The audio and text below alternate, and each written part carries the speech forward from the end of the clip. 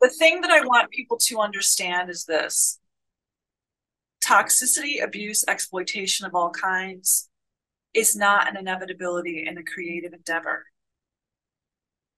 It is a choice. It's not inevitable because creative people are blah. People can have their issues and their baggage, and I want people with baggage to make my art because they make cool art. The way that baggage is worked out is not in assault, toxicity, bullying, all manner of terrible things in the workplace. So if you have power, you are allowing terrible people to operate with impunity or near impunity. That's a choice.